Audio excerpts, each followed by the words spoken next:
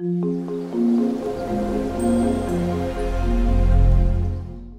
guys, this is Jordan from the Bear Bros, and today we have another adventure.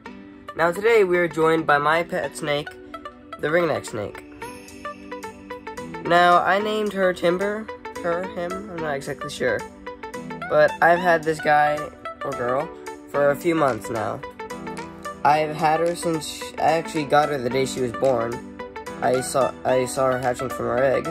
And well, they are actually amazing predators. They eat things like worms, slugs, snails, maybe some small greenhouse frogs, stuff like that. And now they get their name Ringneck from, see that little ring on her neck? And also, here, her belly, look at that. It's amazing. Now, these bright colors are called aposematic colors. And that's basically saying, hey, I'm venomous, leave me alone.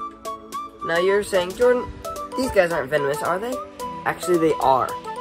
Now, a ringneck snake doesn't have a powerful venom, but it basically feels a little bit like a bee sting. They're not very inclined to bite, but if you were a little bug, that would be a lot of venom.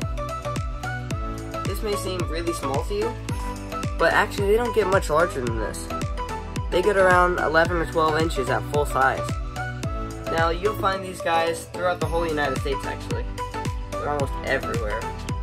Wow, that was an amazing adventure. An adventure with the southern ringneck snake. Please subscribe, hit the like button, ring the bell, comment on what animal we should do next. We have green snakes and chameleons and all that stuff up there. So tell us what we should do next.